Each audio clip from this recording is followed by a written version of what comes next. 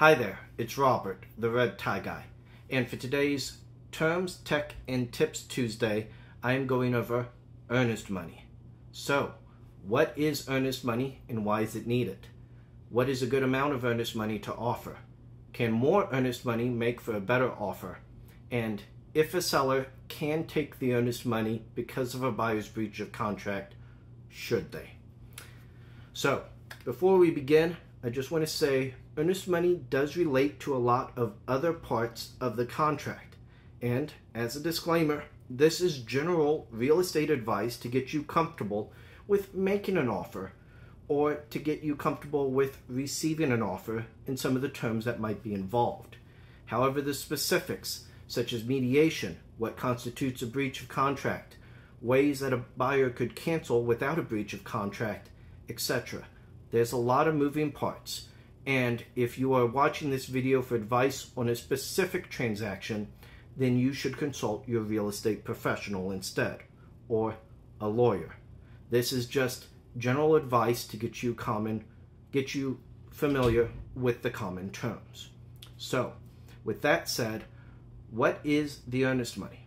Earnest money, or good faith money, is money put up by the buyer, held by escrow, that goes towards a down payment or closing cost, but can be taken by the sellers if the buyer cancels while breaching the contract. Now, the specifics of what constitutes a breach that the seller could take the money, that's going to differ, and that gets into a very specific case-by-case basis. But the bottom line is, this is the money that the buyer puts up that says, I am going to fulfill my obligations. I am not going, if I'm going to cancel, I will do so when and where the contract allows me to do so. And the reason why this is needed is that when an offer is made and the seller agrees to it, in the typical deal, the buyer has a lot of room to cancel, but the seller does not. The buyer could cancel during the inspection period. The buyer could cancel if the seller is not willing to do enough of the requested repairs. The buyer could cancel if it appraises low. And then there's other contingencies that might be added or might be tied in with the loan that the buyer has for the purchase. That being said, the seller could easily be off the market for an extended length of time if for no other reason than the buyer went silent. This is money to assure the sellers that taking the home off the market and having this time while the buyer is doing the inspections and doing the appraisal is being taken seriously, and that if the buyer cancels without reason, without a clause or contingency within the contract, there's money at stake that the seller could potentially get. So, what is a good amount of the earnest money? Now, keep in mind, if the buyer cancels with good reason that's allowed in the contract, such as during the inspection period, or cancels because it appraised low, the buyer does get the money back. My rule of thumb has been the minimum needed for earnest money would be 1% of the purchase price rounded up to the nearest thousand. That's specifically rounded up, not rounded down. So a home for, say, $150,000 or $125,000, I would recommend a minimum of $2,000 in earnest money. This shows that there's enough money put in stake that the buyer is taking it seriously. It wasn't just a offer thrown out there with $25, $50 put up, but actual money. Is more money better? Could more earnest money make for a better offer? That depends. Mostly, earnest money is used to convince or assure a seller that the buyer isn't going to back out easily, that they've given this some thought and they're going to continue through with this. If you're competing with other buyers, more earnest money might say that you're more serious, or assure them that you do actually have the funds for the down payment by offering to let the seller escrow company hold on to a larger amount. For example, I once had a buyer who wanted to purchase a home using the proceeds of a sale from a home in another state. Now, this was not a contingency where he said, oh, hey, I'm only buying it if this sells. It was just easier to say, I'm using these proceeds, but I can still buy this cash with other funds even if it doesn't close. So he didn't need a contingency saying that it needs to close or that he backs out if that home doesn't close. He was just saying, I want to use those proceeds. Now, it might be a little hard to read through a purchase contract for another home. It might be a little difficult to say, well, how much of the proceeds is he getting, how much is paying off elsewhere. What he did, though, was offer a very sizable 5-figure earnest money amount when he offered the home. And when you are holding on to tens of thousands of dollars, that's pretty convincing that, yes, he has the money elsewhere, and he's willing to put up a rather large amount of money because he's sure that he can pull out the money elsewhere and that he has the rest for the purchase. And that's one way that using a very large earnest money deposit can make a better offer. It can simplify the conversation by saying, well, look, I can put more at stake to assure you that you don't need to spend time asking me about where the rest of the funds are. Here's a large amount to hold on to. Now, finally, though, if the buyer does breach the contract, should the seller take the earnest money? And let's just be honest here completely. Yes, it's in the seller's prerogative to say whether they should or shouldn't take the money and to what extent they can or possibly contest this. There's a lot of specifics in the contract, so definitely read over that before you are thinking that you will be taking the money. But with that being said, buyers could potentially cancel for a variety of reasons. Think of reasons that you are moving.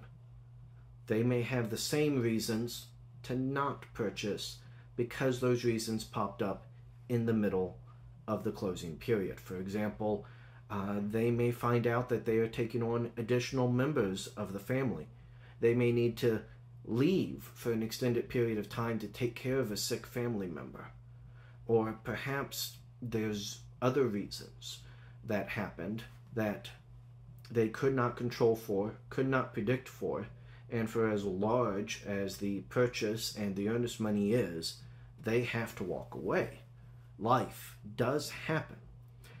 That's definitely something where you need to consider whether or not you want to be associated with canceling for those reasons. But at the same time, your home was off the market. It's hard to gauge what that time off the market did for your home. So weigh that, but mostly consider the conversation up until this point. Has the buyer been responsive that you would believe them if something happened and they said they could no longer fulfill the deal, and they ask out of the kindness of your heart to return the earnest money? Other things is if they've been faithfully executing inspections, appraisal, and have been keeping you up to date with the loan, it seems as though they're putting forth a good effort, and yes, life happened. Perhaps you should believe them and look into your heart for getting the earnest money back. But ultimately, yes, it would be in the seller's call in that hypothetical instance.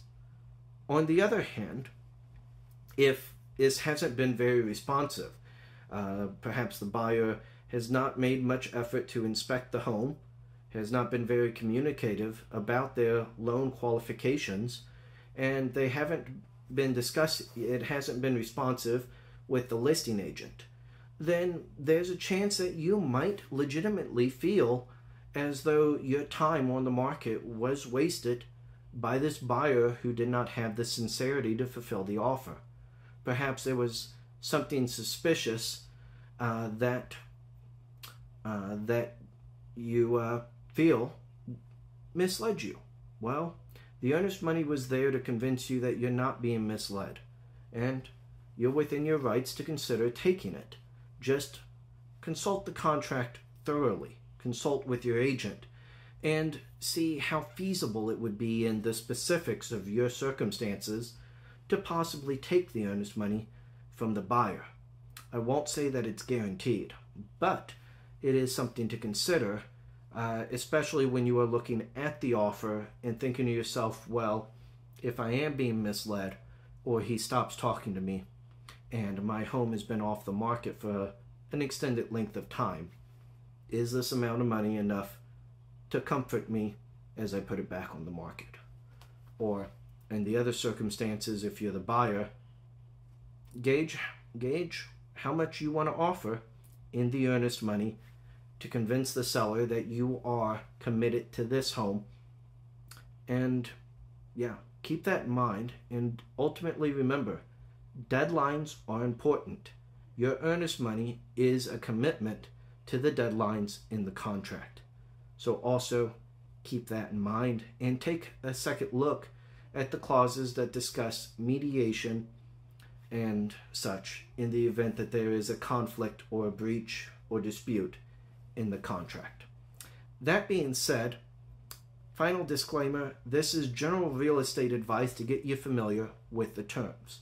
This is not legal advice for any specific contract, and if you're looking at this video for advice on a specific contract such as yours or one that you are considering making, then I fully advise you to consult with your real estate professional who is helping you draft that contract. So, that being said, I'm Robert Neely, the Red Tie Guy. Feel free to click, like, comment, and subscribe below.